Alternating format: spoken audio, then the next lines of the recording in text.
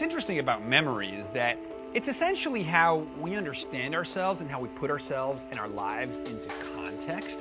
Human beings think and breathe in story. Memory doesn't actually work by recording specific facts accurately. Memory anchors us emotionally to certain experiences that we then tinge. You know, we remember what we want to remember. We edit what we remember. We alter what we remember. The philosopher Daniel Kahneman says that we actually approach the present already thinking of the anticipated memory that we want to keep, because it's ultimately all we get to keep.